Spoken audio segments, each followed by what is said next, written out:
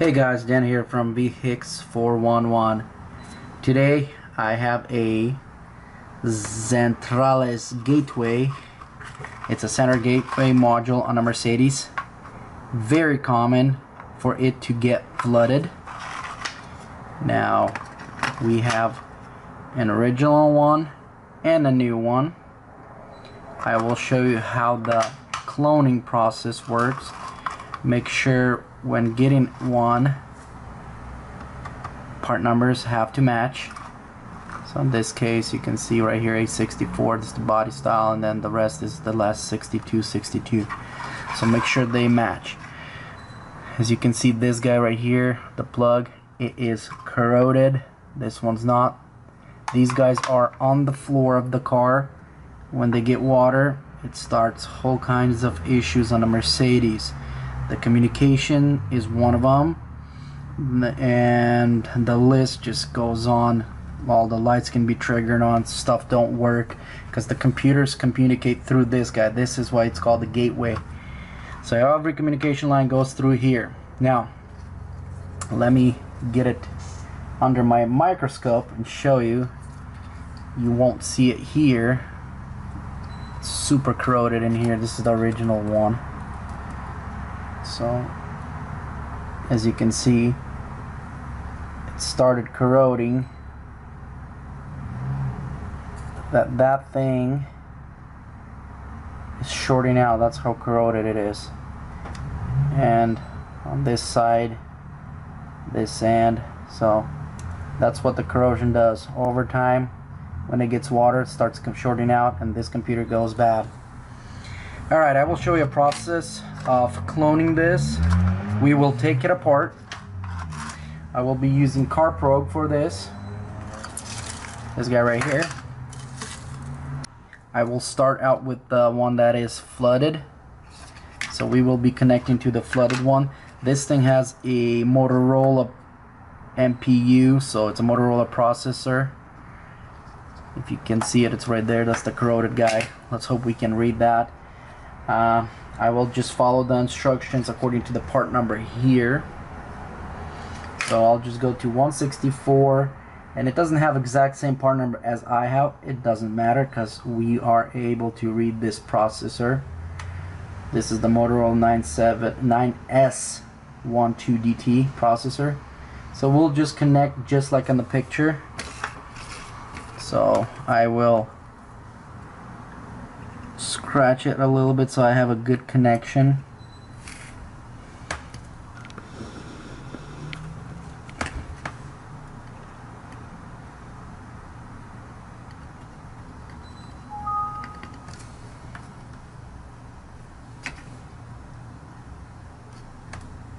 And here.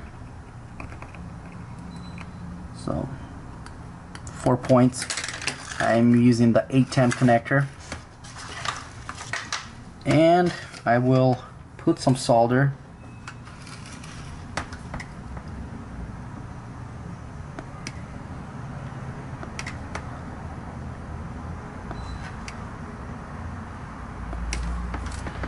Now that I got my solder, I will follow the instructions according to CarProg. I will use a brown, a blue right next to it, a red right over here, and a gray. So I got my power, ground, and reset communication lines connected, so everything's connected good. I will click next. I'll go EEPROM mode and save the original.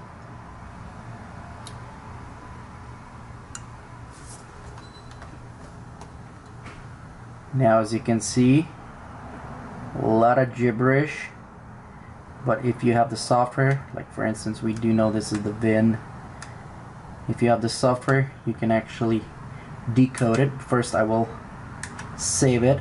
As always save what you read. So it's going to be A164 540 56 62 and I will put this original.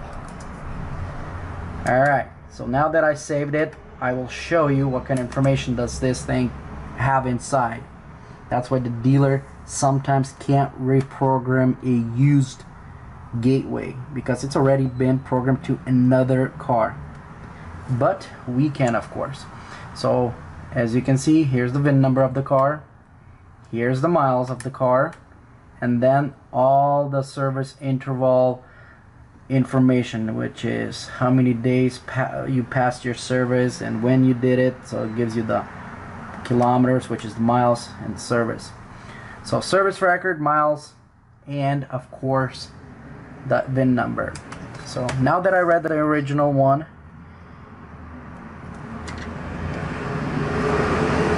we're gonna solder, remove it, and I will do the same exact thing with this guy right here. I'll scratch this, scratch, and scratch. I can always go back if you don't know exactly where to solder what color. So I will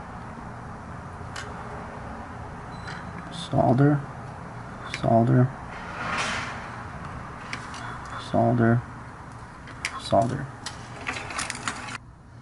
Alright, I put some solder on my connection points over there on the good working unit, and do the same thing. Follow the instructions according to CarProg.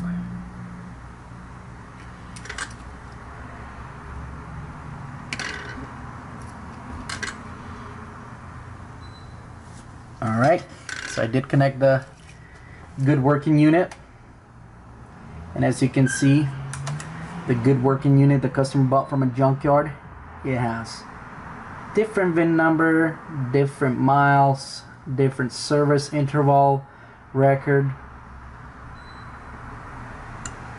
As you can see, different VIN, everything's different. We always save the new as new, that way we have files in case something goes wrong. And I will load up the original one, the 164. That is the original one, and push right. So that's how easy to clone it if you have the right tool. Cloning the VIN number, cloning the miles, cloning the service interval. As soon as it's done, we're gonna double check if we got the right VIN and everything in there. So verified it did a good job. Let's just read it, make sure we got the right VIN in there.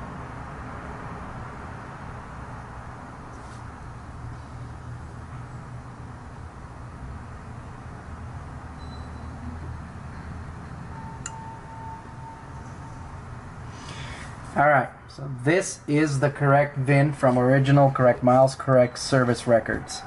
Now what we're going to do is just remove it.